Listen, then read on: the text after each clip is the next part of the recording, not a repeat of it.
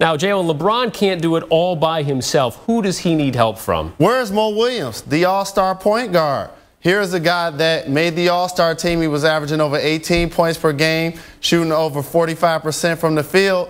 Well, during this series, he's getting those same points, but the field goal percentages are much lower. Only 32% from the field, 21% from three, and that's including a shot from 75 feet. So they need to get this guy not only being more efficient, but more effective, because LeBron James needs that balance on the perimeter, because those are the two guys, when it comes to knocking down jump shots, the Cleveland Cavaliers rely on the most. Even though he's not making his shots, do you like Mo Williams' shot selection, Jalen? I like his shot selection. I don't think he's doing a bad job when it comes to the looks that he's getting. But however, they're all good looks when they go in, and it's always good defense when the guy misses. All right, so